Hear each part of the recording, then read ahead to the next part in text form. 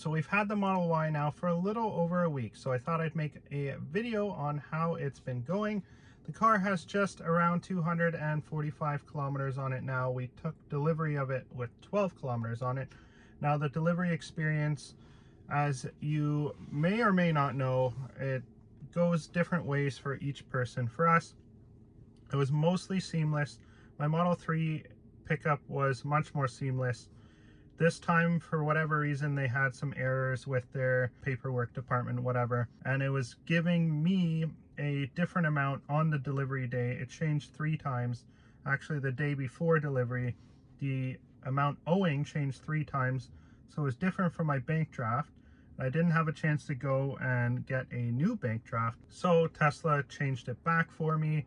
But that was the day of delivery. When I got to delivery, the amount owing on the front of my packet was the correct amount, and then inside all the documents had the old amount that had been altered at some point the day before. So my bank draft was different. So they said I could either wait 2 hours for their system to get fixed or whatever and then print off new paperwork, or I could take a Model X that they had and I could go to the bank and get the difference on another bank draft, which again cost me $9 for the bank draft.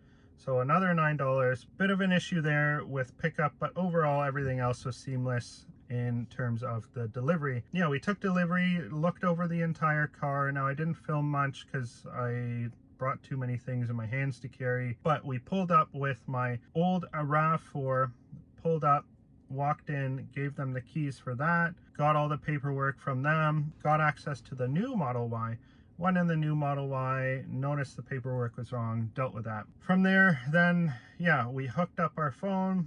Phone hookup was a lot easier because we already had a Tesla on the account. It was actually very seamless in terms of the phone hookup, gave access directly to my account, so I didn't have to set up the phone key situation on my phone. I did have to add my wife's phone to it since she is driving this on the daily. In terms of the quality of the build on this Model Y, it is from Shanghai, the China factory, and it is really good quality. I find the build quality on this is much better than my Fremont built Model 3. There's no panel gaps, no issues like that on this one, where my Model 3 did have some of those issues. There's even like a hair in the paint on my Model 3, where this one doesn't have any of those that I've been able to spot. So build quality overall is great, and interior is great. And yeah, it came with mud flaps where my Model 3 did not. I think what happened with my Model 3 was they didn't have any in stock at that time, so they didn't do that. If you want all the differences, if you want to know all the differences between the two cars, check out the video over here and check that out.